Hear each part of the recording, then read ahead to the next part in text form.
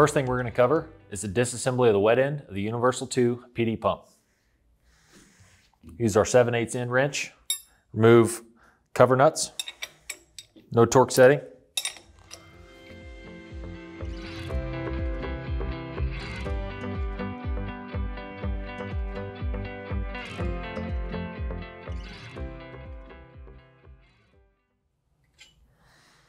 Once your cover nuts are removed, you can remove the cover.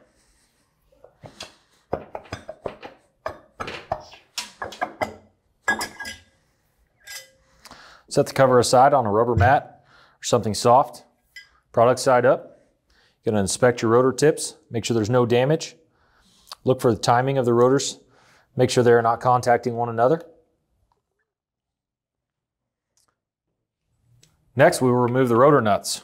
These are an acorn style nut with a Belleville washer, torqued to 250 foot-pounds. You're going to want to use your impact wrench and the correct size socket.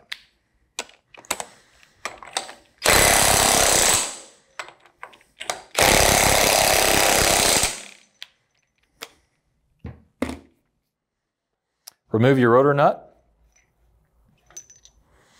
Inspect your Belleville washer. Make sure the cup side is down and you can rock the washer back and forth. If it is cracked, replace.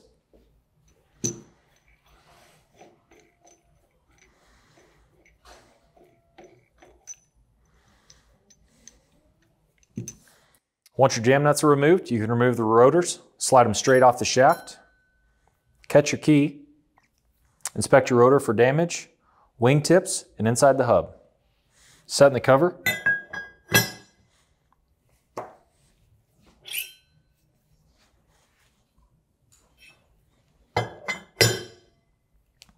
Move the key if they stay on the shaft, set aside. Now we're going to break loose our body retaining bolts, 1/4 inch T-handle Allen wrench, and remove the body.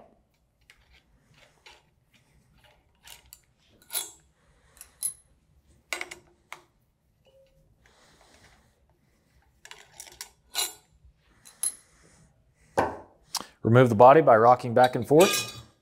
Slide straight off the dowel pins. Inspect your body, O-ring grooves for corrosion, signs of damage, product wear.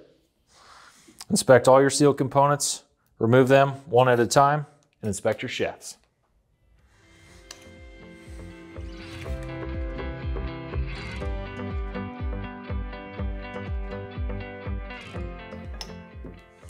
Inspect your shafts for corrosion in the O-ring area, where the rotor seats.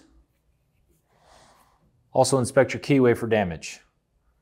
Make sure and reapply any anti-seize to any threads.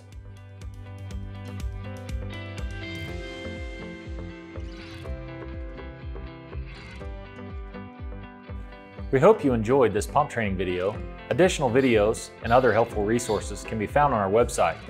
Once again, I'm Kevin with F&H. Thank you for watching.